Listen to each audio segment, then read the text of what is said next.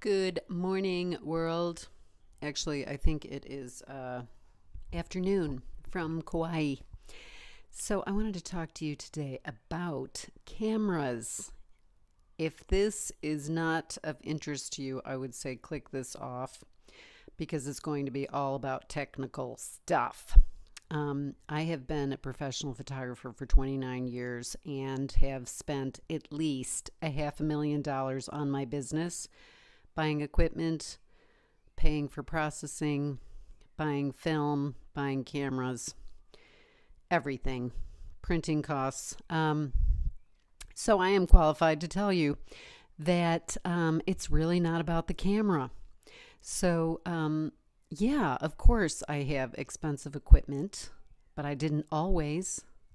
So when you start shooting, don't think it's the camera that takes the picture, because you can get an amazing picture from a Canon PowerShot, or as I started with the Kodak Instamatic. They are no longer made. A film camera when I was 15 years old. Well, actually, I'd been shooting for about 5 years.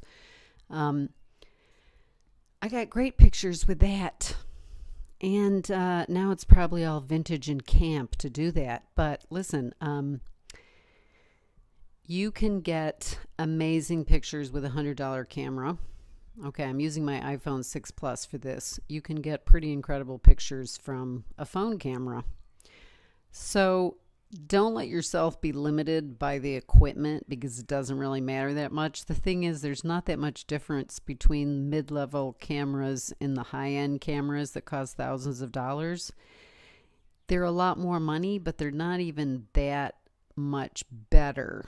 So really, your best bet is between that starting out phone cameras, point and shoots, to the mid-levels, like the really high-end Canon T3i, around $1,000, $1,000 to $1,500. Those are kind of the mid-level to me, because then you can go into that, $2,000 to $3,000 area that you don't really actually have to go into. It depends on what you're shooting. So that's the other thing too. Like, everybody gets all excited about the GoPro. Yeah, it's an amazing camera, but it's not good for people.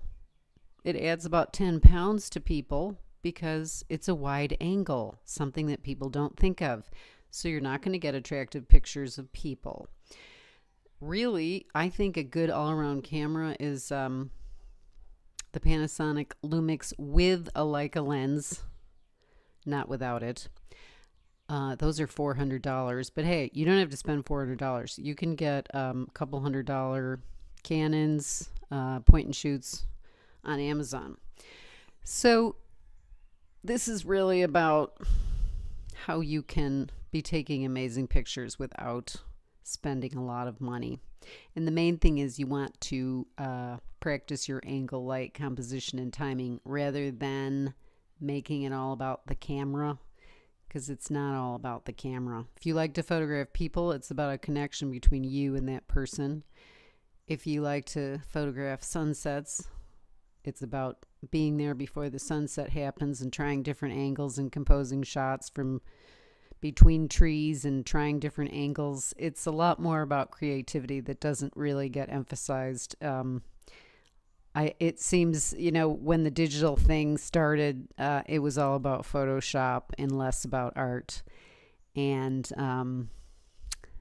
until robots are taking the pictures, for me, who makes all of my money from photography and some from writing, it's about art. It's about the fact that you see the world differently than any other pair of eyes. How exciting is that? So, comment below questions. Love to talk with you further about this, but this is my soapbox for the day about cameras. So have fun shooting. Comment below and talk soon. Aloha.